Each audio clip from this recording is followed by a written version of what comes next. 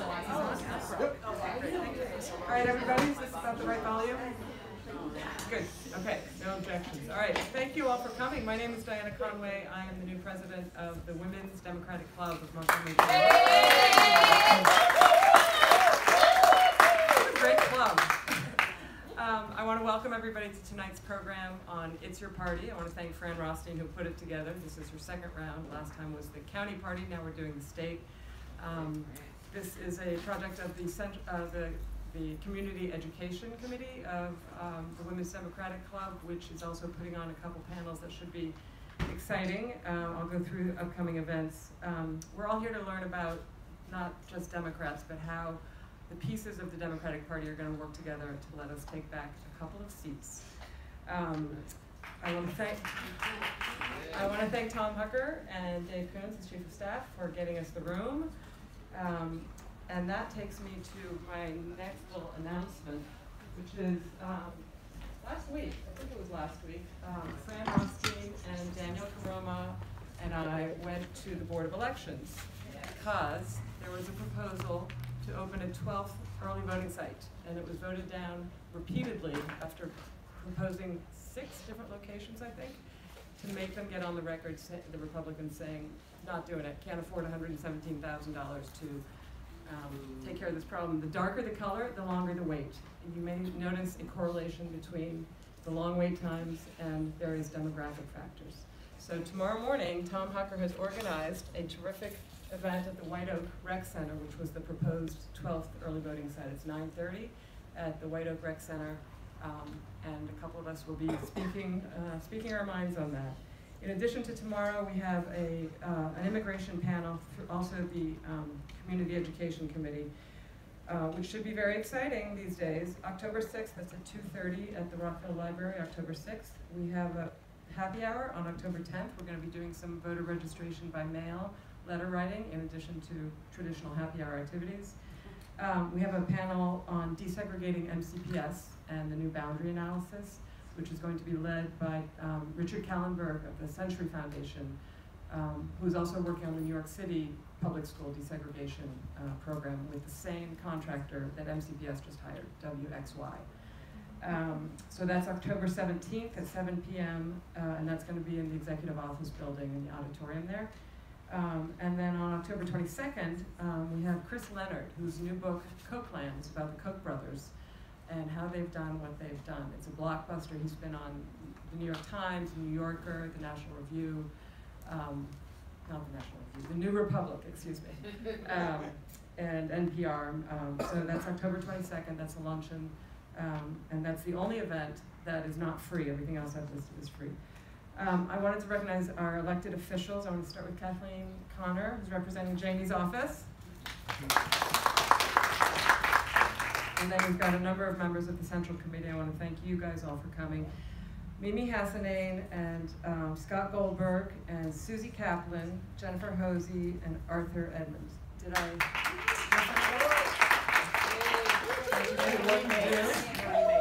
I'm sorry? Marie Mapes. Marie Mapes. Well, she's on the panel. So is yeah, but I thought that was right. Okay. Marie Mapes.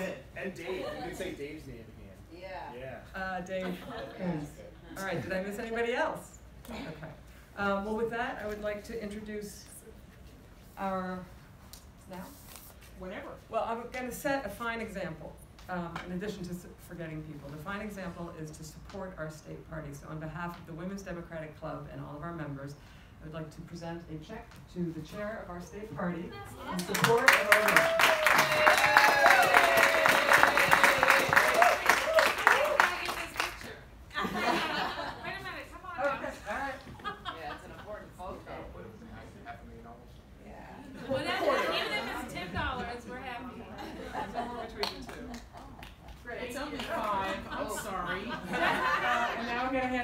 to our panel moderator, the Honorable Karen Britto. Great, thank you.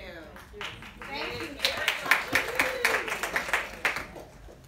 I know you're all really excited about this program. I am too, because many of you have asked me questions. What does the state party do? Does Tom Perez get to boss them around as chair of the Democratic National Committee? What are they going to be doing with respect to the presidential campaign and even more importantly, how do I interact with them? So today we have some great speakers with us.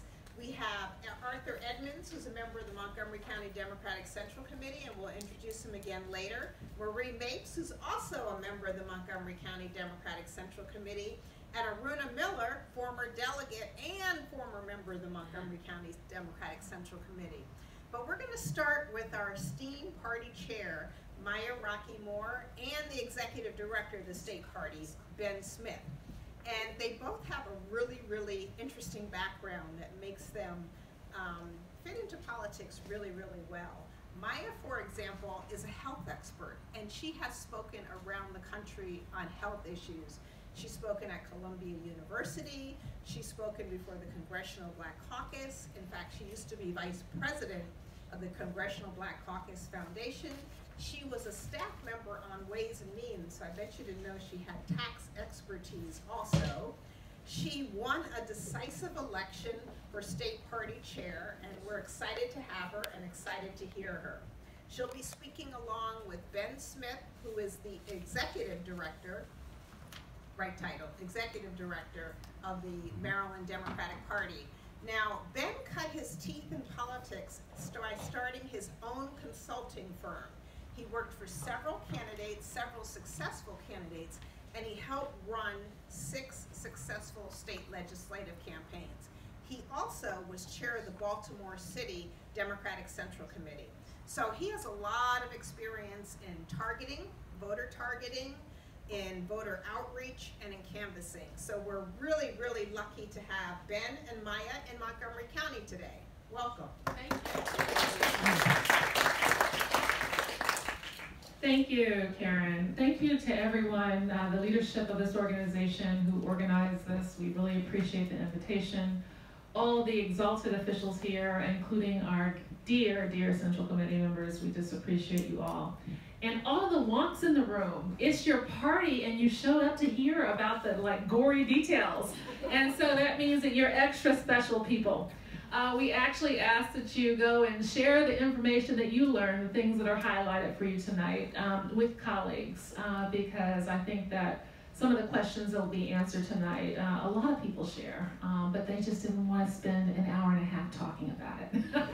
So with that, one thing I'd just like to add to my intro is that my PhD is in political science. And many people think that I'm a policy expert because one of my major areas that we were required to study in graduate school is public policy. But I also did American politics, international relations, and African American studies. So I'm just a conglomerate of, all kinds of stuff. And I'm just pleased as punch to be your party chair. And so the question becomes, what is a political party? It's not even mentioned in the US Constitution, political parties aren't. But they're so vital to the function of our democracy. It's important to understand why they're necessary. Parties basically help to organize people basically around the issues and around candidates so that they can actually direct the control of government. And so, candidates, excuse me, somebody's trying to call me and so sorry. This is a good time to ask all of you to turn your phones on silent. Thank you. Thank you, Fred. Thank you, Martha. All right, very good. So parties actually serve as, central points for developing policies, organizing and persuading voters to elect candidates to office. In terms of state parties, we represent and communicate national positions at the state level as well as develop state positions. We organize elections and the party infrastructure in the state, and we identify and support candidates at the state and local level, as well as educating, recruiting, and mobilizing voters all across the state. So in terms of, the relationship between the national and the state, we have jurisdiction over the state, and then we also help to support the county level organizing, and Ben will get into this in more detail. Regarding the interaction with the DNC, does Tom Perez get to boss us around? The answer is no. with a caveat.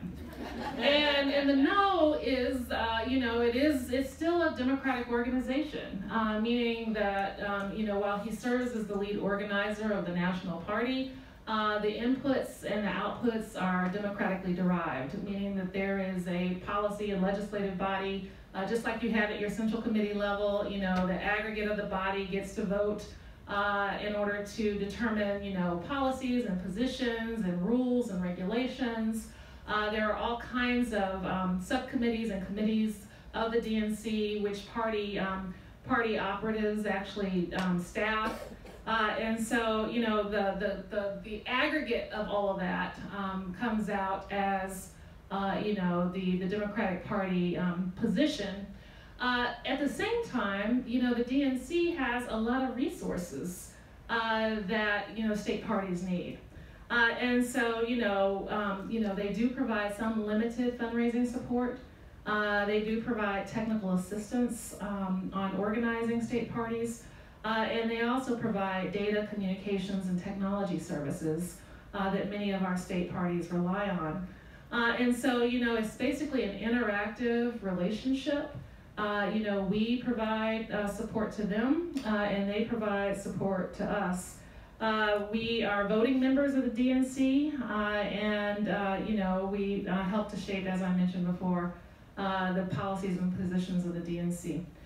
With regards to the 2020 presidential elections, we educate the state about the candidates. We organize the state for the convention, which is a major task that we actually undertake, which includes managing the delegate selection process for the convention, as well as managing, once the nominee has been chosen, managing the campaign for the nominee.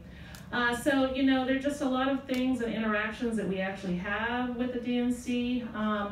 And while it is not a dictatorship, I would say that it is a democracy. And sometimes, there are differing levels of power depending upon whatever the issue is and how the politics manifest.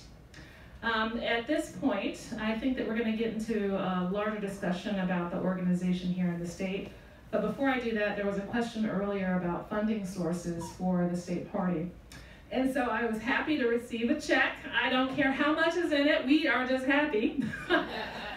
Because, people tend to give money to candidates. They tend to overlook party infrastructure. And yet, I often say this, that if you're thinking about, just the broad scope of the political party, including the candidates, I would liken the candidates to the leaves on a tree, and the party to the roots and the branches. Basically, the party is the infrastructure that's necessary for the candidates or for the leaves to exist. And so when you're watering, and trying to keep the tree alive, you got to make sure that you water the roots and the branches, as well as put some mist on the leaves. And yet people just often don't understand why the infrastructure matters. And frankly, the infrastructure matters because it creates the ecosystem in which candidates can thrive. And so it's important that we understand this overall dynamic and support parties as well as candidates. So with that, I turn it over to, before I do, funding sources. So traditionally, the Maryland Democratic Party has historically, I think, and disproportionately relied on contributions from our state. Hi, welcome, Senator Cakin's here. Everybody clap. Come on in, come to the front. So we have our staff means. State Advisory. Our State Advisory Committee, which is comprised of all of the federal congressional representatives. We have, state leadership, county leadership. There are basically our top elected officials in the state, and they pay dues into the Maryland Democratic Party, and historically we have been disproportionately reliant on those dues. We also have a trustee program that's made up of corporations and individuals who give contributions at significant levels to help become sustainers of the Maryland Democratic Party. We also hold fundraisers throughout the state where we seek to raise money with events. We also seek online donations, and we're excited about that because we're really trying to expand our low dollar donation program. I mean, when you see the aggregate donations that can go into some of these campaigns with, $5 and $10 across many people, and they're sustaining, major campaigns with millions of dollars, we realize that we can do that at the state party level and even, frankly, at the local level. And so we're really trying to grow our small dollar program. Telephone solicitations we get. The DNC has a small program that we participate in where they make phone calls throughout the state to solicit support for the state party. And then we sell technical services like our voter access network, our texting program, Hustle, and Mobilize America, a platform for volunteers. So we sell technical services to candidates. And also a new thing that Ben will be sharing is a data sharing arrangement with the DNC that may generate some significant resources. So with that, I'd love to turn it over to Ben to share with you our PowerPoint presentation. And thank you to Dave for clicking through this with me. So if we can just go to the first slide. There we go. So we just wanted to start by giving a brass tacks breakdown on what the composition of the Maryland Democratic Party is and how that relates to the DNC. So the DNC is comprised of all of the state party chairs across the country and their first vice chairs, as well as at-large DNC members that are elected by the statewide Central Committee to 4-year terms. So Maryland has 4 at-large DNC members: Yvette Lewis, Greg Pecoraro, Belle Leong Hong, and Glenn Middleton, who represent you at the federal level. And it's very similar to how the Maryland Democratic Party is made up of county central committees, those DNC members that I just mentioned, as well as our diversity leadership councils. And we're very happy to have Aruna Miller here as our Women's Diversity Leadership Council Director. And both of those bodies are set up with very similar leadership structures. You have an executive committee of officers that are elected by the full committee as a whole. You have working committees like rules committees and credentials committees that make up both bodies, and then you have the membership of those diversity leadership councils that are led by the directors. So if we can go to the next slide. So the question is, what do the Maryland Democratic Party staff members and officials spend their time doing? Everything that we do mission-wise is focused on electing Democrats at all levels, and it looks like the picture might have cut something off there, of office. And you might recognize the woman in the picture there, Samantha Hubbard, who is a Montgomery County native and resident who spent a lot of time organizing with the local central committee here. You might have attended a van training with Sam. So as the chair mentioned, we focus on raising money, and that money goes to these year-round organizing efforts that we're really focused on right now. We've already hired 3 regional organizers who have done about 7,000 outreach attempts to voters around the state thus far this year, and that's going to continue to scale. We also identify and test issues and messages, so I'm sure most people in this room have spent time canvassing and phone banking, asking whether voters support a candidate, asking them what issues matter to them. And that's all information that goes into our voter file so that when it's time for the general election, we can turn over that much more valuable data to our candidates that make it that much easier for them to know who they're talking to, how to talk to them, and who's going to show up for them in the election. We also recruit and train volunteers. So those 7,000 voter contact attempts that I was talking about earlier were driven by 298 volunteer shifts that have already taken place this summer, and our organizers are calling and recruiting those folks and training them on voter contact methods so that 2 months, 3 months before the general election, they're not doing that for the first time. They've built that muscle up. They're comfortable on the doors. They're that much more efficient, and as such can talk to that many more voters. And of course, as I mentioned, we contact voters. And as the chair mentioned, we actually manage the voter action network and improve campaign technology. Mobilize America is something that we're going to be able to offer candidates for the first time ever. It's something that presidential campaigns have historically used, but we at the state party think it's something that our state and local candidates should be able to utilize and work hand in hand with the party on. Texting services like Hustle have been offered historically. but there's some other great vendors that are moving the ball forward on those kind of technologies. So we're actually going to be offering 2 or 3 texting services to candidates and allow them to kind of create a bespoke set of services that matches their needs and their volunteers' preferences going forward. So how does all this happen? What's the oversight like? Well, the chair, my Rockeymoore Cummings, sets the party's vision, and then we have a team of 10 now staff members that execute on it every day. We've got a communications director, a data director, a digital director, a fundraising director, an operations director.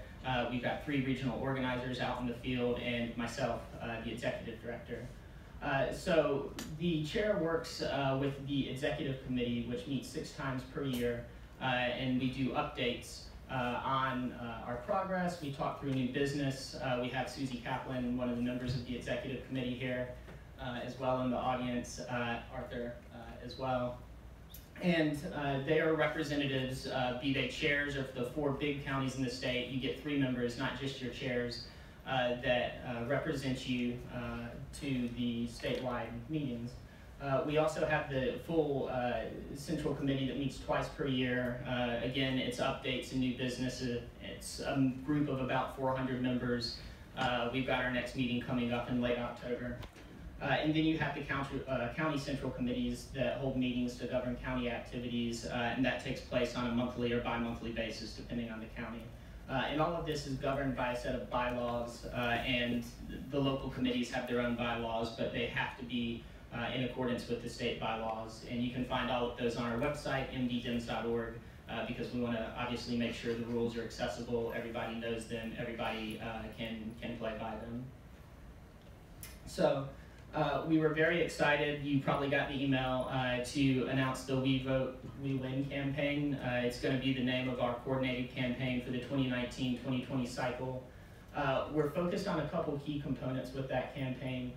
One is making sure that we're treating our diversity leadership councils and our central committees as the locus of organizing and volunteer recruitment and voter contact, instead of building a coordinated campaign that kind of operates around or in tandem with them. What we want to spend our time doing is scheduling voter contact with the local committees, relying on those local committees to help perform the contact, but also do the recruitment, because you have credibility, you know your neighbors. You go a lot longer than an organizer that they've not talked to before in making that volunteer ask of them. And we actually have a field and data committee that's met a couple times. Montgomery County is very well represented on it. I believe you have 4 members on it now, sir. That do a lot of work building out precinct programs and setting best practices that have been promulgated to the local committees as well. That's focused on this data collection that we were talking about. But it's also focused on building infrastructure in places that were not traditionally strong. So the chairwoman's been very focused on making sure that we don't leave rural Maryland behind. Oftentimes we think about the Democratic Party as really existing in 4 or 5 big voter-rich areas, and then everything else in the state is a sea of red. But when you really break down the numbers, you see there's a lot of blue dots in that sea of red in places like Hagerstown and Salisbury, that we have majority Democratic registration, and we can have Democratic leadership if we just take the time to invest in them, teach them how to do targeting, teach them how to do the canvassing, hit their win numbers, and that's something that we've already started on. Our first organizer was on the Eastern Shore. We brought an organizer on for Western Maryland, and we're going to have a dry run in the Salisbury mayoral and city council races this coming cycle, where we think we're going to get good Democratic representation and have a majority Democratic city council there.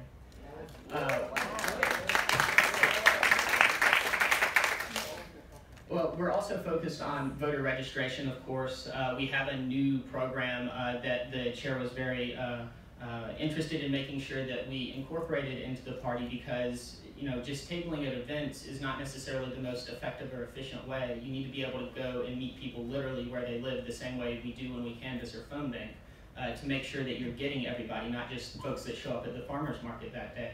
So there's a technology called Register to Vote that Florida and Texas use in their elections, because they have a lot of populations that aren't necessarily regularly folded into, and often times are suppressed in the process, their voter registration. And it's very similar to minivan. How many people in the audience have used minivan? Exactly. You can pull it up on your phone. You can see exactly where that unregistered voter is. You can go knock on their door, and you can stand there with them and walk them through the process that'll get their registration submitted. And that way we know exactly how many people we've reached out to. We know whether that turned into a submitted application. We know how many days it'll take if we maintain X contact rate in order to roll through all the unregistered voters in a precinct. So it really equips us to be very intentional and not just give voter registration lip service, but give it the kind of focused resourcing that our normal voter contact involves. And the other thing that the chair has had us really focused on is the consistency, not building the plane at the same time that we fly it. So during the coordinated campaign, how many people were frustrated about, I want to get involved, but I don't know how to get involved, or I can't get yard signs, or there's not literature being distributed. Now, if we start that a year and a half out the way that we are now, it's going to be a smoothly running system by the time we actually get 2-3 months out from the election. We're not testing everything for the first time. The website's not being built out for the first time. We've got a funnel, and we have trained leaders at a local level that know what they're doing and are established points of contact. So that's definitely the focus. Who are we talking to? If you've heard Sam's presentation, and I recognize several people in the room who have been to those presentations, you've heard this before. But this is a population of about 580,000 people around the state, with targets in every county, targets from every demographic community that we've built out on the basis of literal precinct by precinct analysis from last time around to try and figure out where we dropped the ball. So they're the Hogan Democrats, and these are people who show up to every single election, but they don't always necessarily vote Democrat. They're liberal unaffiliated voters. One of the things that the chair had us focus on is looking at where the voter growth is. And unaffiliated voters are the most rapidly growing population of voter registration by far in the state. In fact, by 2024, with the growth models that we're using, it looks like unaffiliated voters and Republican voters combined will be equal to or greater than the number of Democratic registrants that we have in the state. And the problem we run into is that the Republicans, Hogan in particular, vastly overperform the Democrats with these unaffiliated voters. And so what we need to do is start aggressively reaching out to them, and we have scores that we get from the DNC that allow us to see who in this unaffiliated voter population is likely to be a liberal voter and engage them early and often. And of course there's the low turnout Democrats, and these are folks who always vote Democrat when they show up, but they might show up in 1 out of every 3 elections, and we've got to strengthen that habit of voting. Oftentimes that happens in places like my town of Baltimore City, for instance, where we don't necessarily have competitive general elections in the same way, so folks might not show up for the same reason that somebody in a swing district like Frederick does, because really the election at a local level and oftentimes at a state legislative level, it's decided in the primary and then it's over. So we've got to make sure that we're actively engaging and doing turnout all the way through the run-up to the primary and then the general election so that we have representation in these Democratic-rich areas. So these are the year-round organizing regions that we've built out, and we've done this on trying to balance the population and balance the sort of local culture. So you have Eastern Shore folks talking to Eastern Shore folks. Each of the organizers that we've hired thus far has had at least 2 campaign cycles worth of experience in their regions. They're from or live in the regions that they're organizing, so they have credibility there. They oftentimes know the individuals that they're talking to from past efforts. They have established relationships with the local central committees, and it's a lot easier to say, I know what a Hagerstown voter is interested in or a Washington County Central Committee member's needs are if I'm also a Washington County resident and a Hagerstown voter. And so we've really been focused on doing that instead of kind of bringing in hired hands, so to speak, during the general election. So we also have some key dates. You can go ahead. I'm sorry. You're good. That we just want to make sure everybody has on their radar. April 7th is the last day that you can register to vote going into the 2020 cycle. So make sure that you have your neighbors registered to vote by then. That's for the primary election, obviously, not the general election. But we want folks to be participating in the primary, not just the general election. And if you're interested in participating in the convention process, you need to apply to be a delegate by January 24th, and you do that through the State Board of Elections. So want to make sure everybody knows well in advance how to go about doing that. The back of, or that card right there that you see, our affirmative action working committee is actually going to be working with local central committees to distribute to make sure that we're getting that kind of information out to let people know how to participate in the delegate process. Some of the questions that our moderator, Karen, is going to, I think, be asking us focus on, explaining the convention, explaining how to participate in the convention, because that's always kind of been shrouded in mystery. And we're trying to make sure that everybody understands what that process is and has a fair opportunity to participate in it this time around. So we're going to be distributing this information to all of the local committees and making sure that they have an opportunity to participate. So how can you get involved? We actually have a very cool new website and a cool volunteer platform. You can go to mddems.org right now and check it out on your phones. It's very mobile friendly.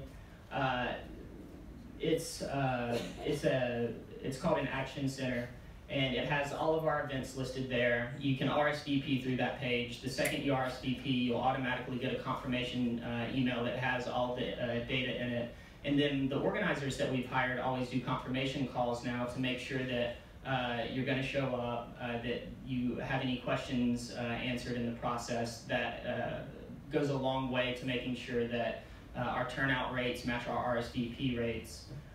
You can also submit local events to it.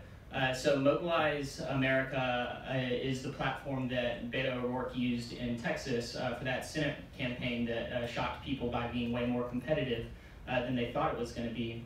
And one of the ways he did that was with something called distributed organizing. And basically what that is if you've got a local committee or a local organization that wants to do a canvas, you don't have to necessarily go through the party to do that. You can submit your event online. Anybody who goes to our platform can put in their zip code, and it'll take them to that event that you're running, and it will give them all of the information that you've submitted to us. Our volunteers will still do confirm calls to them, so that way we're driving your events and you can become a locus of progress, and it allows us to scale in a way that we could never possibly staff up to do on our own. So I think we move into the questions section now if anybody has any questions. Okay. We're going to go on to the next speaker, and we'll hold off questions to the very end. But thank you very much for giving us a really comprehensive view of the state party. I just want to mention, in case some people in the room don't know what the State Central Committee is, the State Central Committee is made up of all the central committees from around the state. So Montgomery County Central Committee, Prince George's Central Committee, Frederick County Central Committee. So that is the body that we call the State Central Committee. Okay, our next speaker is Arthur Edmonds, who is an esteemed member of the Montgomery County Democratic Central Committee. But before I introduce Arthur, let me just introduce a couple of the elected officials that walked in just a few minutes ago. And one we know is State Senator Cheryl Kagan. Thank you for coming, Cheryl. And I'm sorry. Can I just do 30 seconds, 60 seconds max? Promise? Yes, 30 seconds. It matters that we elect Democrats. Today, NARAL is celebrating the 50th anniversary of women's reproductive choice of NARAL. Climate change is on the front page. We obviously have a White House and serious problems, but Governor Larry Hogan today finally released $63 million in funding for Metro that is so important to Montgomery County. We need mass transit. We care about people who try to take public transportation to work. It's good for the environment, and people need their jobs. It matters. Democrats supported the funding, and our governor withheld it until there were a lot of threats, and he finally released it today. So let's all work together and make sure we're victorious. And I just want to say thank you to you, State Senator, for being one of those people who pressured him into giving us that money, as well as the state party and everyone around every Democrat around the state. We also have Sarah Wolak, who is here, who is a member of the Montgomery County Democratic Central Committee. Sarah, raise your hand. Great. Our next speaker is Arthur Edmonds, and Arthur is an esteemed member of the Central Committee. He has been extremely active. He has taken a leadership role in several activities on the Central Committee. He has chaired the spring ball, the program book, the auction. He's chaired numerous activities, and he's a representative to the state party's executive committee. So he represents the Montgomery County Democratic Central Committee on the executive committee. And today he's going to talk to us about how important that role is. Arthur? Thank you very much, Karen. Thank you very much, Karen and Dan, and also Maya. Appreciate it. My presentation probably has been already touched on and briefly through some of the other discussions that have already taken place. I will try to fill in some of the information that hopefully will be beneficial and that you can get some additional insight in terms of what the executive committee is made of and what its role is in the state party. It's basically, as was mentioned, as part of the infrastructure, and we cannot operate without the executive committee in its current form. So, starting out on the next slide is the executive committee is made up of the representatives from the 24 political subdivisions in Maryland, which includes Baltimore City. And we vote on a weighted vote average, which means that Montgomery County, which I'll show you a little later in the slide here, Montgomery County gets so many votes, weighted votes per number of members that we have. And also we have other members within the executive committee that are appointed by the chair at the approval of the executive committee. The role of the executive committee is to conduct the business of the party between the state central committee meetings. And it can adopt budgets, but it cannot remove any officers, members of the Democratic State Central Committee, or elect permanent officers. Basically, it combines to operate the party in the interim leading up to the State Central Committee meetings, which is where all of the members from across the county, across the state, are represented on the State Central Committee. We conduct business based on a quorum, and you need 51% of the membership present in order to conduct your business. And we had a meeting last night, which one of the first things we acknowledged is that do we have a quorum? And if there's a quorum, then we are able to conduct business on behalf of the executive committee, on behalf of the State Central Committee within the executive committee. And we have meetings at least 6 times a year, and there are sometimes special meetings that are called, and also members of the committee can also, the executive committee can also petition to have a special meeting, and you can get at least 25% of members to vote for that special meeting. Members are chosen, for the members of the executive committee from Montgomery County, which I am a part of the, which I've already mentioned, I'm a part of the executive committee. You've got Susan Kaplan, which is here, also Aruna Rose and Jennifer Halsey. Erwin is part of the platform committee, and Susie is a part of the platform and voter registration engagement committee. I'm a part of the rules committee, and in my past, I've also served on the credentials committee. I've been around the Percentage Committee now for about 4 terms. This is my 4th term, so I've served in various capacities within the executive committee, and there are 2 standing committees on the executive committee, and those have already been mentioned. One is the rules committee, and the other is credentials. And there are also other committees that are established and can be set up based on the discretion of the chair. This is the weighted vote that is allocated through this throughout the state of Maryland, various counties and in Baltimore City. You may not be able to see the numbers. If you page to the next one, this is Montgomery County. As you can see, this slide may not be as current, but this is the last one that was published.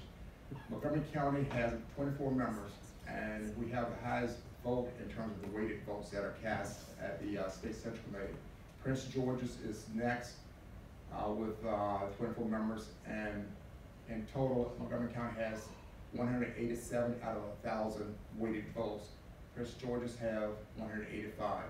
I point out those 2, Montgomery County and Prince George's, because with those consolidated votes, we can influence issues and outcomes at the state level, at the State Central Committee, if we combine forces in order to cast our vote toward a particular issue that we are interested in. If you go to the next slide, one of the things in which we were able to do, Prince George's had a delegate to the DNC that they were pushing, that they wanted to have elected. They kept approaching Montgomery County, and we combined votes to get that person elected to the DNC. The subsequent year to that, we had a person which we were interested in getting elected to the DNC, and we combined with Prince George's, and we were able to get that person elected to the DNC, and that person was held in Missouri. So with combined influence here outside the Washington metropolitan area, we can enact a lot of influence at the state party.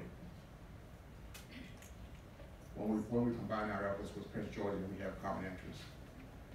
One of the things which we just recently voted on at the executive committee, which we voted on a number of different things, but one of the things in which I've already been touched on is the delegate selection plan.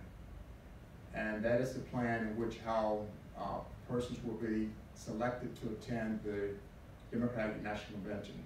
And more information will be presented on that particular topic as the year unfolds. We had some discussion last night, and there was some outreach effort going forward to make sure people are informed in terms of what they need to do in order to apply. We want to make it as an open process as possible so people are aware as to how they are to apply to be a delegate. The next meetings that we have for the executive committee meetings are in November, and this full state party meetings in October. So leading up to the state party meeting, the state central committee meeting, there may be some additional issues which we need to address or vote on before going into the state central committee meeting. And with that October meeting, or consolidate or clarify any issues before we go to the state central committee meeting. At that point, that concludes my presentation. If you have any questions, I'll be more than happy to answer them after we've heard from the other speakers. Great, thank you, Arthur. Our next speaker is also an esteemed member of the Montgomery County Democratic Central Committee, Marie Mapes. And Marie has dedicated herself to grassroots activism. And she's proven that in the fact that she chairs the Montgomery County Democratic Central Committee Voter Engagement Committee. And their role is to canvass door to door, to phone bank, and to generally recruit volunteers in general. Marie is going to talk about her role in the 2018 coordinated campaign, which was pretty exciting. And the coordinated campaign is the entity that comes together during a major election year. In 2018, it was the gubernatorial campaign, the state legislative campaigns, the council campaigns. And in 2020, of course, it will be led by the presidential campaign, and the state party will organize this entire entity. Marie? Thank you, Karen. Thank you, Karen. Let me come back a little bit and tell you how I got involved in the Central Committee in general, and then how that ended up building into my role in the coordinated campaign. So I think, like a lot of people, my involvement in politics started from conversations with neighbors, and particularly out of the angst and hard anxiety that came out of the 2016 election. And my next door neighbor and I, found each other as kindred souls, even though he was a Bernie supporter and I supported Hillary Clinton. So we were able to come together. One day, he leans over the fence in our backyard, clink, and says, "Marie, would you like to be a precinct official with me?" And I said, "I don't even know what a precinct official is. Tell me more." And so we dug in deep and found out, kind of like you all are doing, like educating yourselves about how the party works. And I discovered that the precinct organization in Montgomery County was exactly what I was looking for in terms of being able to have those neighbor-to-neighbor connections, and then having it connected to the power of the Democratic Party. It was the grassroots arm of the party, and I was so excited to learn about it that when I found out that there was a vacancy on the organization that led the precinct organization on the Central Committee, I applied to be considered to sit on there and was able to get seated as a new representative of the Central Committee. And this was around the summer of 2017. And so what then happened was that I found out about the Maryland Democratic Party's interaction with the central committees in the different counties, where they were working on having this off-cycle field program. So like what Maya and Ben were talking about, there was a sort of the first effort to, the prototype effort, I would say, for what they were looking to continue now, with a consistency of effort to build the party and connect with voters in between the times where we have to get out the vote for elections. So I dug in deep with this because I knew that I wanted to be, I wanted to help organize within Montgomery County so that we could have the connection between the precinct organization and the voters who we were trying to find out what their important issues were, and then connect them to their own power of being able to vote for Democrats. So that was where I also found out that the various different grassroots organizations that were operating in Montgomery County were doing a lot of things that were cutting edge and were extremely effective. And so a lot of the effort that we did in the precinct organization in being able to go out and canvass in Montgomery County to connect with our voters, we saw where our grassroots organizations were really leading the way. And so to me, one of the things that I took back to the Democratic Party infrastructure and leadership in the Central Committee was being able to take the best practices that we were seeing from grassroots organizations and bring it to our own organizing in the party. And so because of those connectivity that we saw in the off-cycle field program, and then through the primary in 2018, moving into the general election, this is where the coordinated campaign started to come up and be created.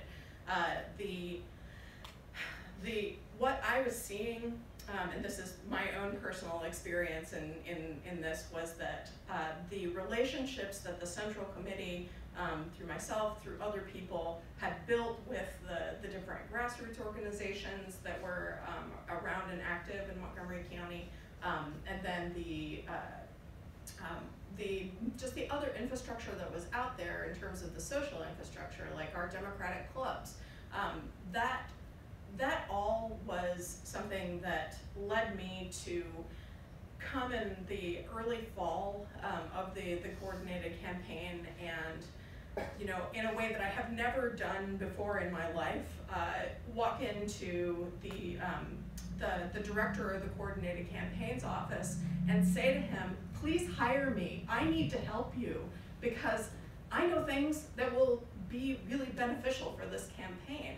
And so they did. They hired me as a regional organizations coordinator, which was essentially working with the 150 grassroots organizations in Montgomery County to be able to connect it to the Democratic Party and do, as best we could, coordination and connecting with our voters. And so we did end up turning out a lot of Democrats in that blue wave of the election. And I wanted to say that in the coordinated campaign, I think I'm supposed to speak to this, that how that is organized is that the Maryland Democratic Party works with all the different candidates that are running in the general election. You guys covered a little bit of this, to pool together resources. And the Maryland Democratic Party in the coordinated campaign then hires the staff and is able to put together campaign offices, buying materials. So they are the ones who are making it possible for there to be a coordination of all of those different candidates, and an economy of scale can happen where no candidate is on their own, but instead that pooled resources, all of the ships can rise together. So this is particularly helpful in the campaign's finance side of things, because Maryland has some of the trickiest campaign finance in the nation, and Montgomery County also has its public financing for campaigns, which made it extra complicated for this particular coordinated campaign. This was a lot of what you were saying, building that ship as we were trying to sail it. So I guess like the thought that I wanted to leave you guys with that have come to this event to learn about what happens in the Maryland Democratic Party and our central committees and how we work together. What's really important, I think, in what I've experienced in my experience of working together, was that being able to meet the people in the Maryland Democratic Party who are staffers, the DNC members, then being able to like make relationships with the central committee members. Like, these are the representatives of the Democratic Party, and the fact that you're interested enough to come to this event, this is something that you could build those relationships with your Democratic Party representatives and be ambassadors to be able to help build trust with other people who wouldn't come to this kind of event. So that built trust with the party, where you can be a person who can speak to the different representatives and be able to ground truth what's happening. It's going to be really helpful for us as we go through other campaigns together in the presidential election and the future gubernatorial. That trust is really hard to build, and it's really easy to have dispersed. So I would say that if you are willing to help build that trust together, the relationships that you can build by getting to know these different members would be particularly effective in helping spread the word in a trusted way. So that was the piece of advice that I wanted to put out there. So thanks for giving me a minute to talk. Okay, Marie, thank you very much. Our final speaker is Aruna Miller, and most people don't know that Aruna started as a precinct official. She was a Democratic precinct official, then she was voted on to the Montgomery County Democratic Central Committee. And you may not know that when she was on the Central Committee, she started 2 programs. One that reached out to high school students to educate them on how important voter registration is. But she started a program called Serving Our Communities Committee, and that was really great for the party. What Aruna thought was, you only go to your base community when you need them to vote, so how about going to them when they need our help? So she set up times for all of the Democratic volunteers to come to the Treehouse, all the Democratic volunteers to come to the Montgomery County Coalition for the Homeless and cook, time for all the Democratic volunteers to clean up Sligo Creek, and also to clean up outside of Long Branch Community Centers. So she brought the Democratic Party to our base communities, and most people don't know how active she was as a Democratic Central Committee, but she created that program. As you also know, she was a member of the House of Delegates, and she also ran for Congress. So now she has a new assignment in the Women's Diversity Council. So why don't you tell us a little bit about your leadership assignment? Thank you so much, Karen. First off, I want to thank every one of you Democrats that are here when you could be doing so many other things. So it is really inspiring to see this room filled with all of you. And I want to thank Diana Conway for her leadership at the Women's Democratic Club, and every one of you who also participates in the WDC. And to Karen Britto, let me tell you, Marie, much like your story, that you were inspired by an election that was deeply painful for many of us in this room. I too was inspired by an election, but it was another painful election, and it was in the year 2000 when Al Gore and George W. Bush ran. I was devastated from that election, and that's what triggered me to get involved with the Democratic Party slowly. And Karen Britto happened to be the chair, moving forward when I did join. And let me tell you, she's been one of the greatest mentors for me, and I'm sure to countless other folks here in the state of Maryland. Her commitment, her humbleness is amazing. And she ran a tight ship when she was the chair of the Central Committee, that's all I can say. And for many of you, if you don't realize this, Karen also served as a Maryland State delegate for District 16. She often doesn't talk about it much, but she was a delegate for what, like 6 months or a year? I think it was like 8. Yeah, so, please, if we can give it up for Karen Britto and her leadership. And also, of course, I'm going to thank every one of the panelists that are here. So, Karen talked a little bit about the Diversity Leadership Council. How many of you know what that is in the audience? That's great. So let me tell you a little bit about what the DLC is. The Maryland Democratic Party has the DLCs, and they're meant to be targeted to certain communities to make sure that we go ahead and engage them, get them active, have their voices heard. There are currently 9 DLCs right now at the state level, and those 9 DLCs target these communities: African Americans, Asian Pacific Islanders, Latinos, Continental Africans, LGBTQ, progressives, seniors, people with disabilities, and veterans. So we have those 9 targeted DLCs. Now, after Maya Rockeymoore Cummings became the chair of the Democratic Party, she had a bold vision. She looked at the DLCs and she said, something seems to be absent from these DLCs, and that is to be able to target on the largest demographic in the state of Maryland, in the United States, in the world, which is women. She said, let's start a DLC that's going to do a laser beam focus on women. And I am proud to say that she reached out to me and appointed me to be the chair of the Women's DLC. And I am so excited to be able to be starting this initiative under her leadership for all women in the state of Maryland and for Democrats. Let me tell you why women are so important to the Democratic Party.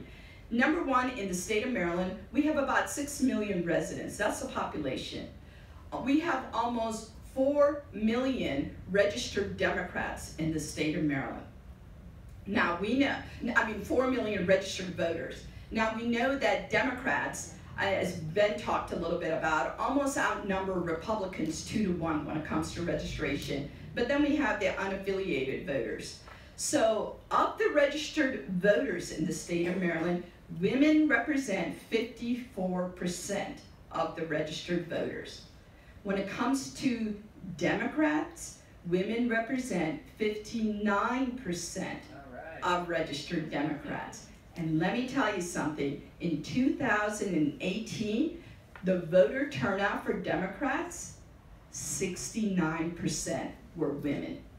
This is why we need to focus on women. We need to reach out more to them. We need to reach out to all diverse girls and, adult women, and, in the many different communities. Whether the diversity, it could be part of it racial, of course, that's diversity. It's also age. We want to make sure that we focus on younger audiences, because we have a lot of older Democrats and older women that are the base of our party that do so much. But you know what? We need to, as someone said in the presidential debates, pass the torch and get younger people engaged, involved, because they got the energy, they got the ideas, and really, we're leaving the party to them as we move forward in our nation. So we're going to be doing all this. So I looked at this and I said, wow, how are we going to be setting up this infrastructure to be able to do the Women's DLC? Again, we're reaching out to the largest demographic group in the state of Maryland. So, I looked at what we have at the federal level.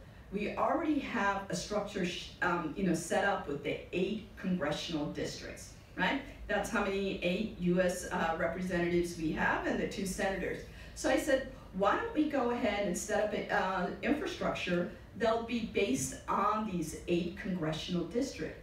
So we would have a female lead in every single one of those congressional districts. And along with her would be an emerging leader, a younger person, so in the millennial age group, whatever, that would also be helping this individual as the director of the DLC in that particular congressional district. and they would go ahead and reach out to the rest of the geographical area that they're representative of. And of course, this includes multiple counties and areas. They can get as many volunteers as they want to be able to make this work for them.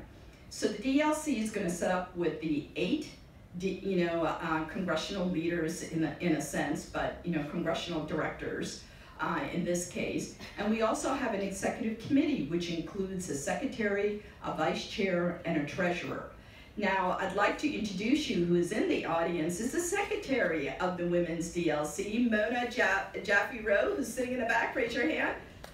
Yeah, there she can't quite stand up. She's got, she's wearing a boot on her foot right now. She's had an injury, but Mona's going to be helping out. So anyway, so this is the effort. We are going to go around the state of Maryland, and we're going to be having a collective way of raising the voices of women, getting them inspired and engaged politically, and making sure that we have an influence on the Maryland Democratic Party and the policies that we set forward in the state through the legislature and various levels. So that's what the goal of the WDLC is all about. And of course, we're going to partner with the WDC because they already have an awesome infrastructure here, and we'd like to take some of that and go to the various counties and try to implement a similar setup as well. So at this time, Karen, I'd be happy to answer any questions from the audience. Okay, Fran is going to move the microphone around and he is going to take questions. However, since a burning question is, how do you become a convention delegate? Well, I'm going to take the point of personal privilege as the moderator and ask that question of our state party reps. So it's very similar as it would be for running for office, and I'm going to lay out one other option there in a second. But you, as we talked about earlier, apply through the State Board of Elections by January 28th to be on the ballot, and they're elected at a congressional district level. So you'll be voting for them for the 1st Congressional District or the 2nd Congressional District. Each one is allocated a number of convention delegates relative to their Democratic population and Democratic turnout. So Montgomery County and Prince George's County have more representatives available on the ballot to them through their congressional districts, for instance, than the 1st Congressional District does, because there's just not quite as many Democrats on the Shore and Carroll County and the other constituent counties of the 1st Congressional District as there are for places like Montgomery County, Prince George's County. You pledge yourself to a presidential candidate or you run as an unpledged delegate when you go on the ballot. And when you apply through the State Board of Elections, they'll ask you whether you're going to be pledged to a candidate, and if so, who, or you do have the option to run as an unpledged delegate. Traditionally, the candidates that perform the strongest pledge themselves to a presidential candidate because voters tend to vote for the delegates who are supporting the candidate that they are supportive of. But every now and then, unpledged delegates do get through. So you can campaign the same way that any candidate for any other office can campaign. You can knock doors, you can do digital ads, you can phone bank. The Central Committee is familiar with this process through the delegate selection plan that we presented to the full body back in April that they voted on and approved. It's also available on our website if you'd like to see all the nitty-gritty details. But I'm sure that Scott and your other Central Committee members would be happy to talk offline with you about it, and we at the State Party are always happy to troubleshoot any questions that you might have as well.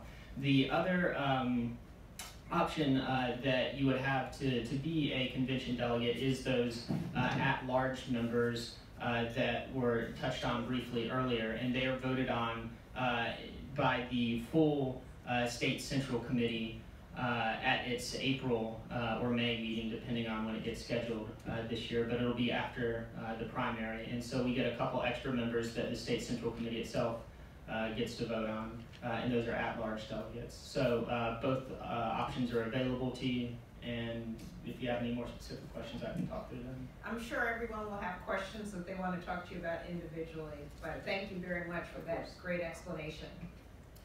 Well, she who, is this on? She who holds the mic holds the power. That's what I learned as head of WDC. So I'm going to first thank this panel. I wanted this to happen for the same reason that we held the county It's Your Party session 2 years ago.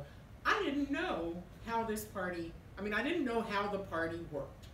And I so appreciate all of you coming and shedding some light on that, and particularly Karen, who helped me organize. But here is my question. And it's probably for you, Maya, but you can all weigh in. The rise in unaffiliated voters, particularly the unaffiliated organizations that arose post-Trump, there are a number of them here in the county and across the state. They are progressive, but they are not affiliated officially with the Democratic Party. The fact that we now have new voting, or we're talking about new voting strategies such as ranked choice voting.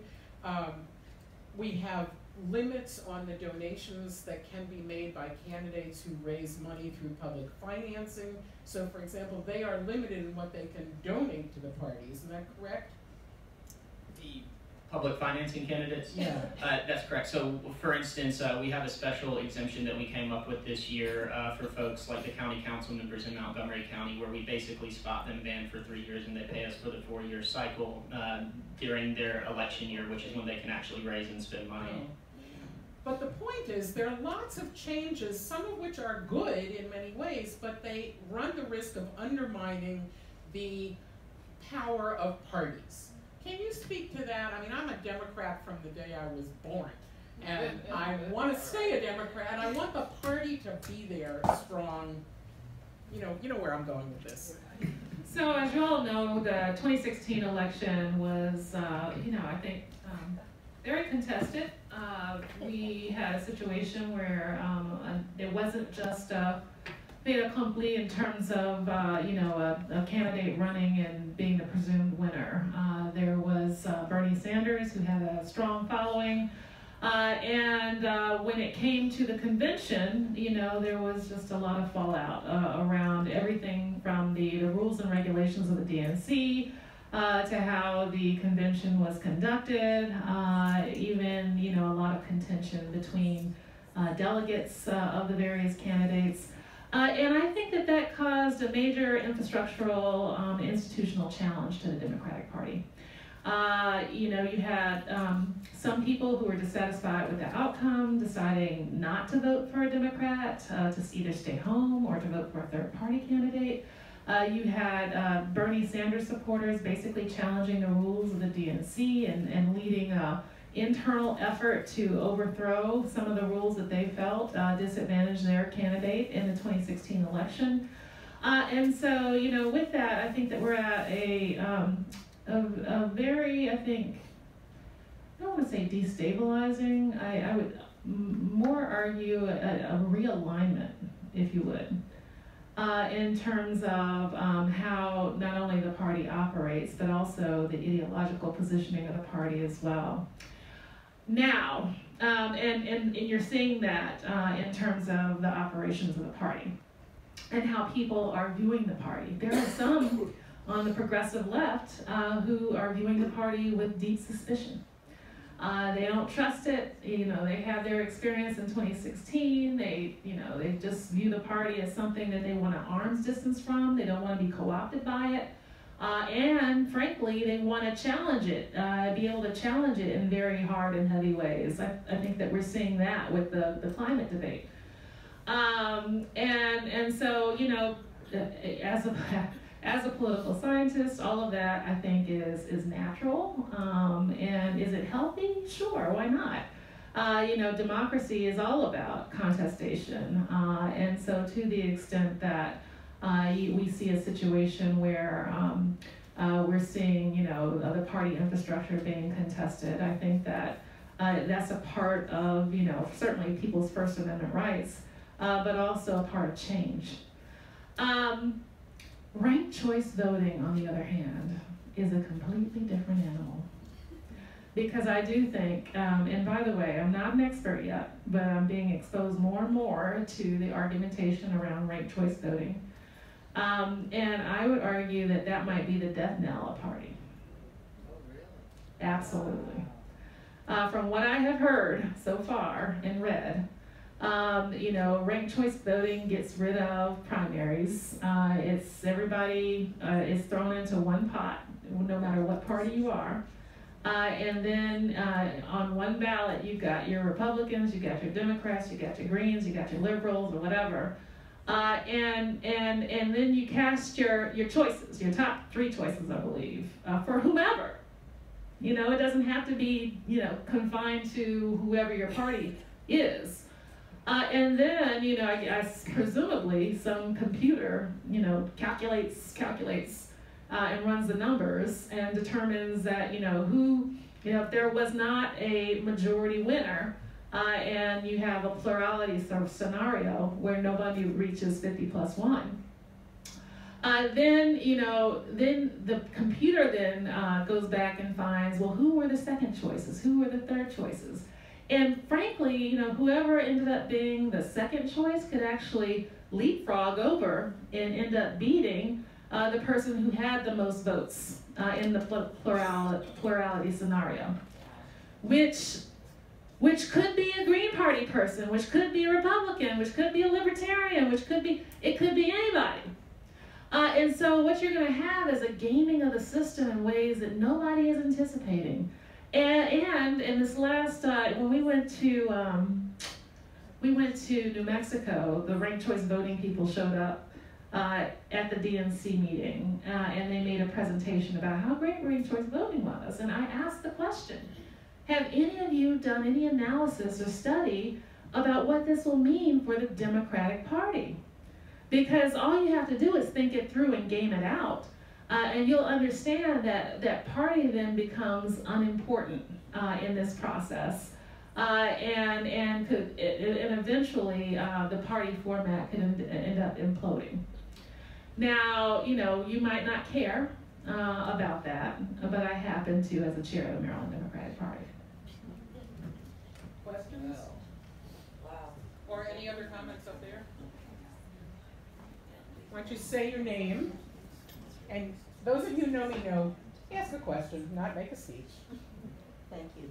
Eddie Dennis, doesn't sound like it's working, It's on. does it? Okay. Yep. This goes to the core of grassroots organizing. Does our Montgomery County Democratic Central Committee have email addresses organized by precinct? And I ask that because I know from experience how time-consuming it is to knock on doors of Democrats. Forget phone calling, because most people won't answer their phone calls, and sending out letters or invitations to a meet and greet is prohibitively expensive. So are we using emails and social media now? Is it more accessible to precinct organizers? Where we have email addresses, being able to have those organized in van so that you can pull whatever list there is in van is a goal for the party, for the central committee. And I would say that because email addresses are a resource that's considered very lucrative, it's something that is often used for being able to reach out and contact and ask for donations. That's information that can be very closely held. Now, I would say that we've been actually pretty cooperative with the Maryland Democratic Party to be able to share information and be able to empower our precinct officials, get that information into a place where they can be able to access it. And I think that in general, there's been a good sharing relationship on that front. Did you guys want to say anything? Oh, I was just going to co-sign that and offer a little bit of context. One of the things that the chair has had us really focused on is being more collaborative with the local central committee so that we can help scale their efforts instead of it just being on them to figure out themselves. So a great example of that is about 5 minutes before I came up here, Dave Coons let me know about a debate and some activism that y'all have going on at a local level around a polling location. You've got a petition going around, and he said, hey, can you help us get the word out about this? And so I think as long as the chair is okay with we're going to be doing an email blast for you in the next couple of days to all of our email addresses that are in Montgomery County to make sure that people are aware this is going on and can get plugged in with it. We've done the same thing with your local presidential debate watch parties. For instance, we blasted that out to all of our Montgomery County email lists. And we also did digital advertising on Facebook, Instagram, and Twitter around it. So we're trying to be as collaborative as possible, not just for our priorities, but for your local central committee's events. For those of you who wonder, there was a vote, and they voted against the 12th early voting location, but in the past, we have succeeded in turning out in large numbers and overturning those bad decisions. So it's not over till it's over. Yeah, is there someone else? Yeah, I wanted to add that in terms of grassroots outreach, one of the things in which I want to make you aware of that each district here in the county, we're doing a dollars drive. So that's one way to come out and meet other folks within your district, and also to contribute to help build party infrastructure here in the county. And also on October the 15th, there will be a debate watch party at 8 p.m. at Fire Station in Silver Spring. So that's another opportunity to come out and meet some of your grassroots constituents and continue to build a party. One of the things that the chair just reminded me there is the Mobilize America platform that we have up on our website now, mvdims.org/volunteer. Every time you RSVP for an event, your email address goes on our file. And so one of the reasons that that's such an important volunteer funnel for us is it helps us get email addresses so that we can do the kind of outreach that you're talking about, not just for the party, but for the local central committee and for candidates who are running for office as well. So really encourage you not just to use the Mobilize America platform yourself, but anytime you're doing recruitment around events, to make sure that they RSVP for those events through that online platform, because it makes it that much more effective and that much more efficient for us to do outreach going forward. Oh, yes, we can set your local website up with a link that directs to that page as well. I just wanted to ask a question. Dave Miller, and I'm a precinct rep. And I wanted to ask a question. We've heard of voter suppression in Georgia. We've heard about Russians colluding to disrupt our elections. What is our party doing to help voter integrity of our elections? Because I think that's a concern for Rockville. So we have a voter integrity working group that we set up because frankly I have a platform that I basically ran and won on called Go Deep. Everybody was talking about this blue wave, and I said, look, we can't, we did great down ballot, but we couldn't take the top of the ticket, which makes no sense in the state of Maryland. And so, I said that we really need to go down deep into the ocean, into the floor of the ocean, and just build from the ground up. And so the P in DEEP, and because DEEP is an acronym, the P stands for Protect Our Vote. All you know that there were 86,000 voter registrations messed up at the Motor Vehicle Administration this last election cycle. That caused some people here in Maryland not to be able to vote in our last primary. Nobody at the time called it voter suppression, but the practical effect of it was. In Prince George's County, we had people standing in line, ready to do their civic duty to vote, and they ran out of ballots. Nobody's saying it was intentional, but the practical effect of that was people were disenfranchised. They were not able to vote. And then we had a Russian oligarch sitting on top of our voter election system here in the state of Maryland as a primary investor in a vendor we had hired to run our election systems. And so, while they have presumably cut ties with that particular company, the fact of the matter is that we had already been warned that Russians were actually interfering in state and county election systems. And so it appears that Maryland has already been targeted in more ways than one. We also know that we've been targeted online through social media and the shaping of how people think here in the state. And so, you know, we are and remain very concerned about this. And so one of the first orders of business in terms of one of the working groups we created was a voter integrity working group, led by Alex Garcia out of Baltimore City. And that group, and I think that, Susie, you're on that committee. Yes. And they have been hard at work looking at the various issues, categorizing the issues.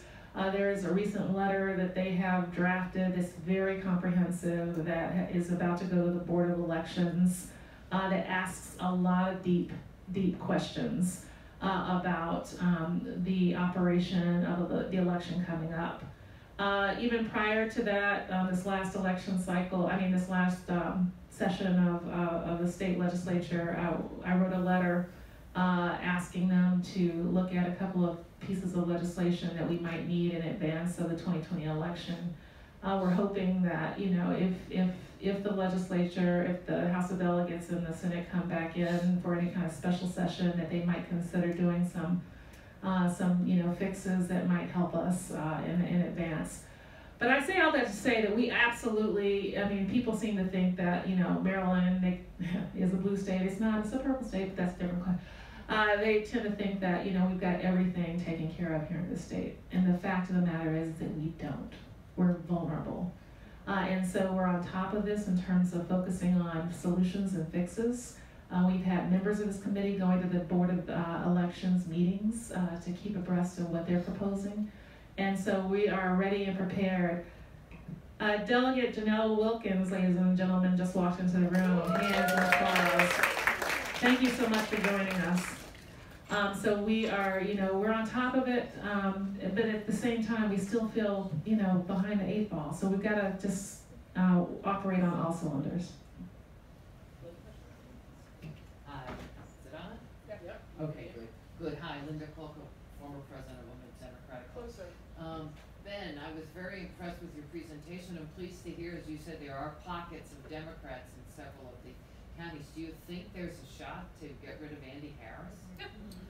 You gotta try. The way that I always respond to those questions, and this is like me going back to the old political consultant role when like a client or a potential client asks you, can I win? The answer is that it's always possible. The question is whether it's plausible, right? Yeah, sure. And so I think that we've taken a very smart long-term approach to answering that under the chair's leadership. And one of the things that we touched on in the presentation earlier is that it's not just about taking the congressional seat back, it's about getting Democratic representation at a municipal level and in the state legislature there. We've only got one delegate left on the shore, and that's Cherie Sample Hughes. And that's something that's frankly unacceptable, especially when you look at counties like Somerset that have significant minority populations that vote Democratic but have been historically suppressed. You have the largest city on the shore, Salisbury, is a majority minority city, and it just hasn't been leveraged in a comprehensive campaign program historically. And so what we're trying to do is to get people involved in volunteering for municipal races and state legislative races and get folks elected at those levels, because one, it restores hope that you can get a Democrat elected, and those are very winnable seats. In a way that the congressional district, it is a bit bigger lift, so I think we've got to do our short-term work of getting folks elected at the municipal and state legislative level, and that will restore hope and build a bench of candidates with name ID and create these engines of registration and turnout that make the numbers better for us. And of course, we're looking forward to supporting a congressional candidate against Andy Harris. We obviously can't be involved in the primaries. We have to let that play out.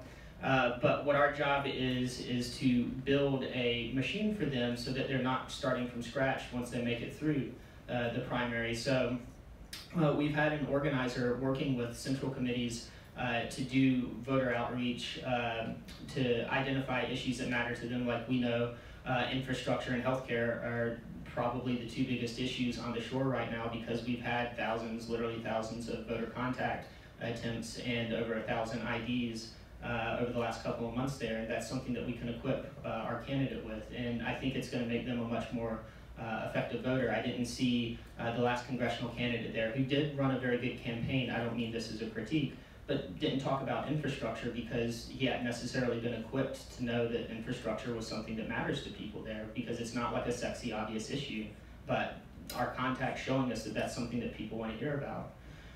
So I think that it's a long-term effort. I think that we definitely will do better this cycle than last cycle, and the cycle after that will hopefully be an improvement as well.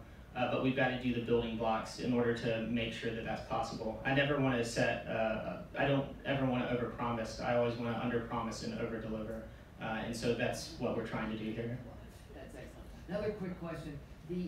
In years past, the Maryland Democratic Party offered some excellent webinars on VAN and etc. I'm assuming you're going to do that again. So we still have those going on monthly now, and they are actually available on our website. You can go to the services section of it. So I encourage you to check that out. Samantha Hubbard, who we mentioned earlier, who works very closely with the Montgomery County Central Committee, I know y'all know her well, offers those. She actually did one this morning. And we're also doing comprehensive regional training summits though. So we did one up in Baltimore in May that had over 100 folks come out. I know the RSVP count was around 165. I think the turnout was obviously a little bit less than that, but it was over 100 folks. We've got one coming up in Frederick on October 5th, and the RSVP count's around 70 right now. And we've been trying to move them around the state to make sure that more people have an opportunity not just to attend and to benefit from them, but to build this network of potential volunteers and supporters as well, because a lot of it's the community building in places that aren't traditionally as democratic as Montgomery County or Baltimore City or Prince George's. And they're really soup to nuts training. They focus on the fundraising, they focus on obviously VAN, voter targeting, what canvassing looks like, communications, and we think that it's going to equip a lot more people to run for office and to run competitively for office. We also do all of those for free so that there's no barrier to participation. And so that's something that we've been very focused on. And at this point, I think we're only missing 3. Each central committee has had a VAN training, or the 3 that we haven't trained yet have them scheduled for the next couple of weeks. So we've been trying to make sure that everybody has access in that respect as well. Look at Gabe Acevero, ladies and gentlemen, just walked into the room. Hey, give a shout out. Also Pam Luckett, my Central Committee rep. Is that a new hairstyle, Pam? I didn't recognize her at first either. So, hi, I'm Haley, and my question is kind of for this side of the panel, but anyone can feel free to speak to it. So, given the amazing amount of youth engagement in politics and in activism and grassroots movements right now, I'm wondering how the committee and the party is reaching out to these youth movements, especially given that they're extremely involved in voter turnout, but also very educated on party issues. And I'm thinking particularly of the Sunrise Movement sitting outside the DNC and calling for climate debate and learning how to work these kind of party issues and infrastructure. So I'm wondering how you guys are reaching out to young people, college students, high school students, and trying to get them involved. Okay, hot button issue. But I just want to preface this by saying that my first book that I ever wrote was called The Political Action Handbook, a how-to guide for the hip-hop generation. I have been for the last several years intending to write the second edition of that book, which would be the Political Action Handbook, a how-to guide for the next generation. And I so very strongly believe in youth participation in our politics. It's been an area that I have done a lot of work on, and so I'm actually excited. I'm excited to see youth leading the effort around gun violence. I'm excited, super excited to see youth leading the effort around climate change. I think what it's brought for us is the understanding that young people are really kind of focused around issues, not necessarily parties, but around issues. And because the Democratic Party is actually in the right place in these areas, the issues then typically align with Democratic Party politics.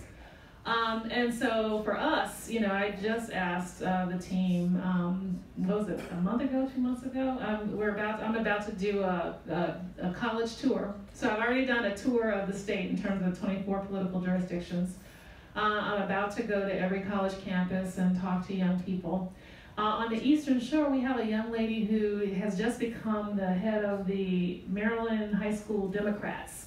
And so I first encountered her on my 24 jurisdiction tour, where she came and was really a participant in one of our discussions.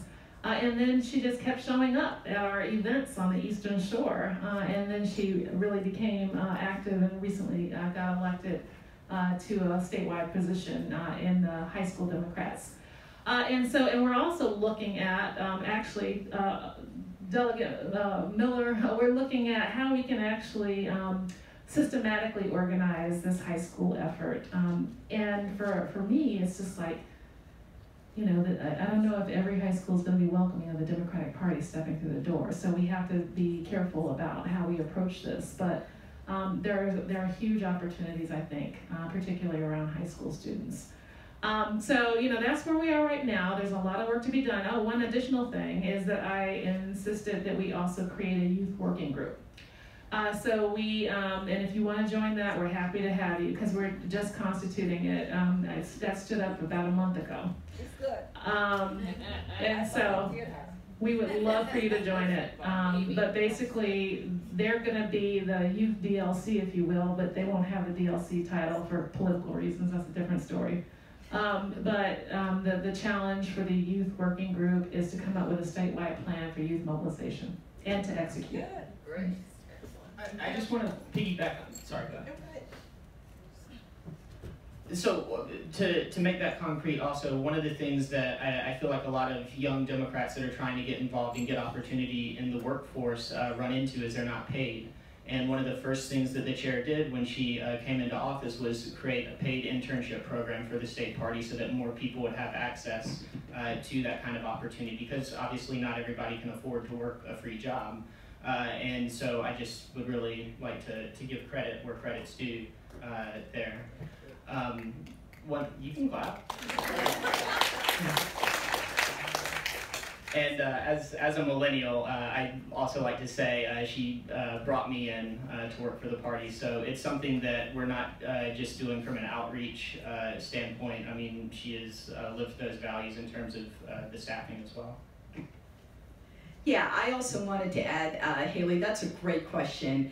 And I got to tell you, when Chair Rockeymoore and Cummings reached out to me to start the women's DLC, she said, you got to make sure that you reach out to young people as well. And I said earlier that that's what we're trying to do with all the various throughout the state. The setup, the infrastructure will be an activist. Of course, you have to be a registered Democrat, paired up with the emerging leader, someone that's younger. So you will learn from people that have been the boots on the ground, that have been here for a long time, and help guide where we're going to go next. Now, I forgot to mention that we're going to be doing a launch party for the women's DLC sometime in December, and the location so far that we selected is actually going to be at the University of Maryland, because we want to be able to attract as many young people and students as possible to get them to sign up, to get engaged. We're going to have a lot of keynote speakers there. So I want to say,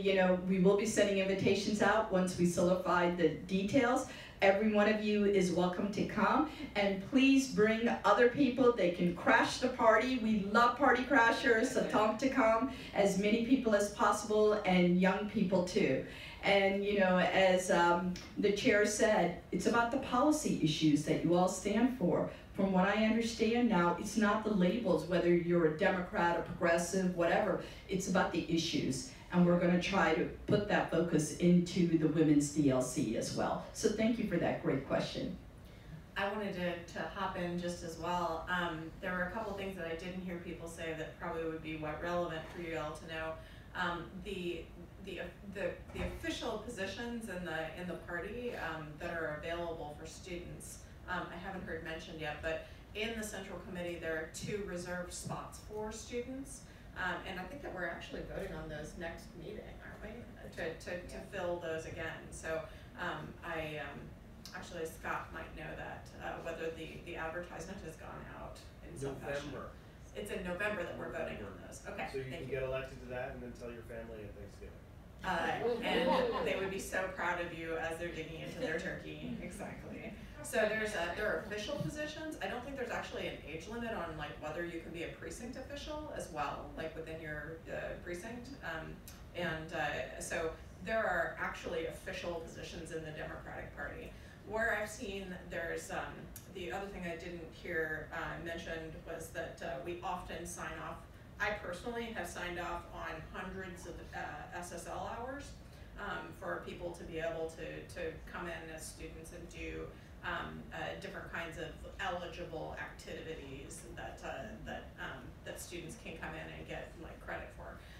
And there are some things that they're able to do, some things that they're not able to get credit for. Like for instance, it says explicitly on the form that knocking on doors and making phone calls is not part of the things that you can get SSL hours, but there's so much work in building the party that are not those things as well. The last thing that I'll mention is that when we've done outreach to high schools, like there was an activism night that we were invited to go to at Woodin High School. And table there and like, you know, go and represent. Like the thing that I heard from students often when we were talking to them about things they were interested in that the party was doing was candidate training. They were really excited about the Maryland Democratic Party candidate training, and that type of training is for candidates, but also for people who want to be staff on campaign. Thank you. There's the word. So staff on campaigns too, which is a great way to get experience, possibly paid experience even, to be able to work. And that was so. In any case, like getting the trainings, these free trainings that are available, I think is one of the most exciting ways for students to get and young folks to get training. We also have a Montgomery County Young Democrats Club as well. So there's different leadership positions like available at various different ones. So you're about to say something. Go ahead. Something Marie just said made me think about this. So one of the things that I realized very quickly is that a lot of times candidates or first-time candidates will come to us and be like, who should I hire? Like, how do I get a hold of somebody who knows how to do a campaign? And then, you know, we have people come to us looking for jobs as well. We actually started a resume bank that we're collecting anybody who's a political staffer that's looking for work. We'll hold your resume so that when candidates come to us, we've got a ready reservoir of folks that we can plug them in with. Before we leave the topic of youth, Paul Ellis has joined us. He's the head of Democracy. He's the organizer for Democracy Summer. And Thank you very much. I just, thanks to the panel for being here. I just wanted to add a small thing to this. First of all, in Montgomery County, we have a ton of young people who are involved in activism on topics like climate and gun violence prevention. And so, with the Raskin campaign and the Congressman's Democracy Summer program, we're in really close touch with the students who organize those groups. Some of them were in the program this summer. And so, what we've done and what the state party's also done, and I commend them for it, is to take the attitude that we can provide support to them in their activities and not necessarily be dictating what they should do. I find the students that I meet want to be taken seriously and they want to be treated like they are mature. And so we try to do that. That's the top priority. I would also say that we're blessed in the state of Maryland to have a law that says that young people can register to vote at 16, even if they cannot vote until they're 18, except in Tacoma Park where they can vote in local elections. So there's a lot more young people that need to be informed of that. And the last thing I would say is a lot of them are unfamiliar with the party structure. They're unfamiliar with the procedures, who to contact, what the deal is. And I think the biggest thing to communicate is, what is a party but made up of its members? Like, who is the party? It's your neighbors, it's your friends, it's people who are deeply involved in your community at a local level. As the panelists were all involved in their central committees, and that's the biggest thing to convey, that this is not a nebulous, distant, vague body. It's something they're invited to, and we hope they crash our party. Yeah, nice. My name is Scott Weber. I'm a Montgomery County activist, and we've had a couple of leading questions. One having to do with, say, infrastructure that's in Salisbury, and another one about what the youth are involved with as far as issues. Could I have the party representatives speak to messaging and the efforts that the Democratic Party is doing in messaging? We've heard a lot of mechanisms for organizing, for getting involved in the mechanics of it. But could you speak to the message of the Democratic Party so that when we want to convey this is what it means to be a member of the Democratic Party, there's something to be said, and how it's targeted towards, let's say, efforts in Oakland or efforts in Ocean City? Was that a planted question? Because we've been laser focused on this, and I would say we're laser focused on it in two ways. One, we just finished the draft. Actually, we just completed what will be the first of many. We'll have a longitudinal survey going out, and it's going to be county level across the state, so that we can understand what the issues are, so that we can poll test, messages with people on the ground, and so this survey will be deployed. It's literally going out like in the coming week. Yeah. So in that, we've got draft messages that will be tested. Eventually, you'll start to see messaging, and you'll know that messaging came from, is evidence-based. That it was deployed in the field, we got feedback, we were able to shape the language based on how people thought about the language. So polling and surveys is one part of it. The other part of it is, for the first time ever in the history of the Maryland Democratic Party, we are developing a party platform for the state. And that was that's the D in deep, define our values, because we had a lot of people who were concerned that they weren't sure where the Maryland Democratic Party stood. And so we determined that we were going to define our values, and we're doing that through a party platform development process. The party platform committee is actually already, they're hard at work, and soon you'll be seeing some outward. We just deployed, for all the delegates in the room and the elected officials, we just deployed a survey in the field for elected officials. We ask that you complete that. We're going to be sending it to your personal email addresses, and in addition to the official email addresses. We understood the official email addresses might have gotten spammed. But it's a multi-phase process that will include input from people around the state. Again, evidence, data-driven. And we'll be hosting open hearings around the state as well. Eventually, we'll be adopting a party platform, and that will be another major messaging platform for the party. Great. We just want to summarize. We're just going to summarize some of what you've heard today, and we've heard some pretty exciting things. The first thing we heard was that the Democratic National Committee provides technical assistance, some of it financial, limited financial, and data and technology assistance to the state parties. We also heard that people don't understand why infrastructure is so important, and infrastructure basically provides the ecosystem which makes the party run, and obviously you need resources for that ecosystem. So thank you to Women's Democratic Club again for your check this evening. There was a couple of really revolutionary things that were mentioned too.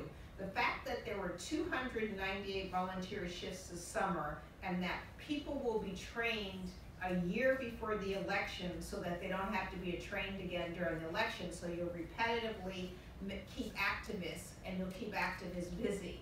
So that's something that's never done before, so thank you for the state party for that. That's pretty revolutionary.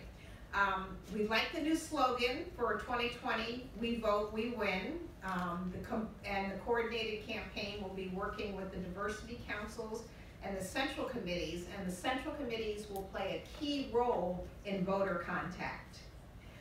We also heard that the state party is very active in some of the local races, particularly Salisbury, where we're hoping that we'll have a majority council there. And I know some of you in the room have already told me that you're volunteering in Salisbury, so that's great. Some of the other things we heard is that we have a very large number of unaffiliated people, so that the state party has a campaign out to talk to and message to affiliated voters. One interesting thing we heard was that at some point in time that the unaffiliated in the state will outpace the Democrats and Republicans combined. So that is a concern, so thank you for addressing that. Okay. The Republicans plus the unaffiliated will equal the Democrats. Sorry about it. Sorry. No. Okay. We also heard that they have a new volunteer website platform called Mobilize America, which will be great. And we also heard that the grassroots groups fed into the coordinated campaign, and people who were involved in the grassroots groups play a large role. So if you are involved in a grassroots group, you can bring those resources to the coordinated campaign because the presidential will need it. You can be, as the term was used, ambassadors to build trust with the party. We have diversity councils now, 9 new diversity councils, which is great, first time ever. And a women's diversity leadership council, definitely first time ever. Women represent 54% of the voters. Registered Democratic women represent 59% of the voters. So women are really, really important. And in the infrastructure, the Diversity Leadership Council is going to be great because you're going to have one person who's been involved with the party, and then you're going to, for a long time, and you'll have a millennial working with that person who basically helps to hand the torch to the millennial. And the state party reps are about to go to almost every college in the state, which is absolutely wonderful.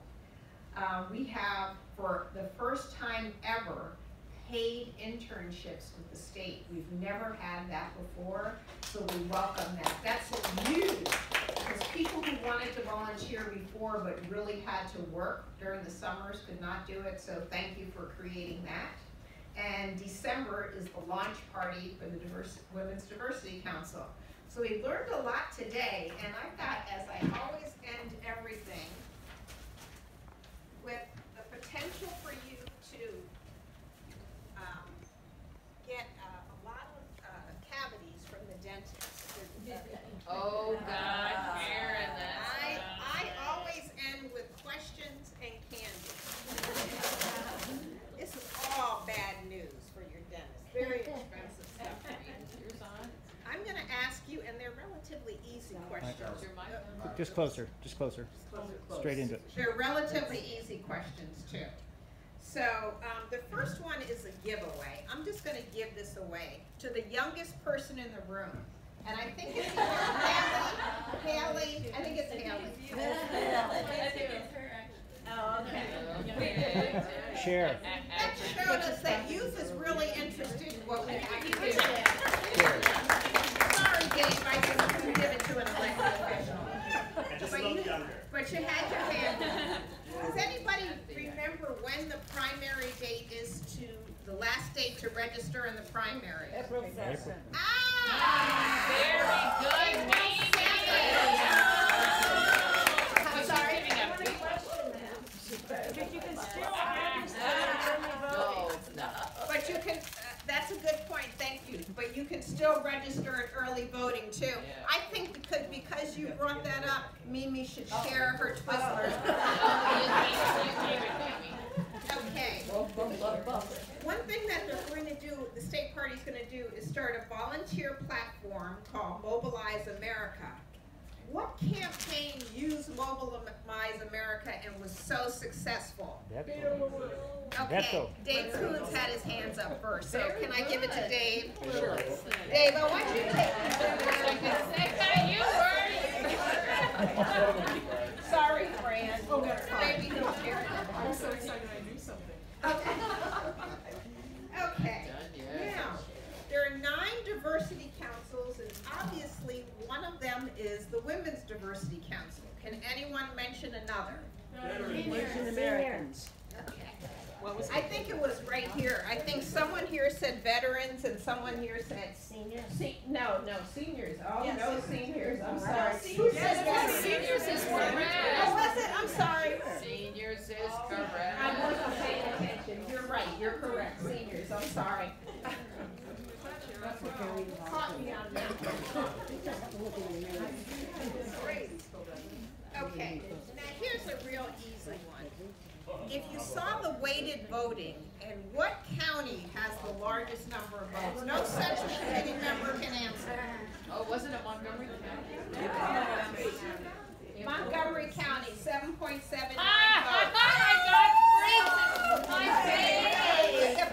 Here's the thing. You have to save that for your letter writing parties. Oh, Fran, okay. We'll see if it's still there. Thank you, Karen. One final thing, if I might, guys. Participation, Kathy. One final thing, if I might, guys. First, we want to thank the panel for coming out today. And since it was part of the controversial topic, the Association of Black Dems is having a panel on ranked choice voting on the 30th, 7 to 8:30, right around the corner at the public library. We will have a link to the MD Dems on our website, and we will also have all the other events that I listed at the beginning, the panel on immigration, the one on desegregating MCPS, and the other events. So please check the website, join WDC, support your state party, throw some money around. Thanks. I'm